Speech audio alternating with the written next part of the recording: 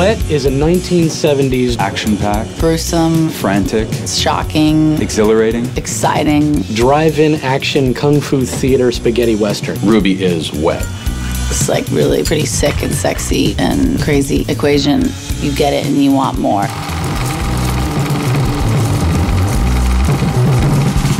I'm Eliza Dushku, and I play Ruby Malone. From the first time we got together, we felt it. It's rock and roll. As it sort of started to get sicker and deeper. You want a piece of me? It was just really organic. From the beginning, it was going to be a gritty 70s Tarantino feel. My name is Duffy Demetrius. I am the writer of Wet. I come from a television writing background. I started on 24 on their second season. My influences were Dirty Harry, Charles Bronson, 70s action movies. Here we go. In terms of reference, you know, we often talked about like the Crazy 88 sequence in Kill Bill. Could we replicate the energy and the rhythm of a fight like that? The aesthetic of the game is really this kind of grimy 70s-esque experience. It's a summer action flick. It has this unique retro film-inspired sort of grainy look to it. You meet some really over-the-top characters that have some ridiculous dialogue. This is better, don't you think?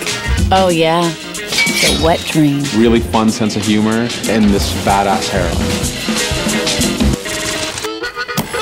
The game is called Wet because it's like a derivative of Wetworks, which means undercover missions that involve messiness, blood, getting your hands wet with blood.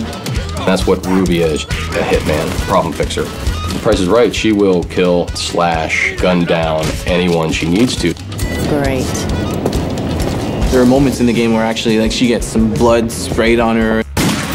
It's all very cheesy and funny, and yet it's not, because the whole game is about that ironic mix of violence and humor.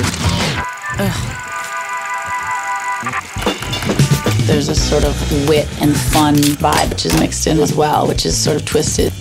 But that's why everyone loves that Tarantino feel. Where are you, freak? Wet is an immersive grindhouse cinematic experience. It's offbeat and it's fresh. Hello, it's really fun while it lasts, and it doesn't try to be anything that it's not. You get to be in a 70s B-movie exploitation film, and you get to make it as cool as possible.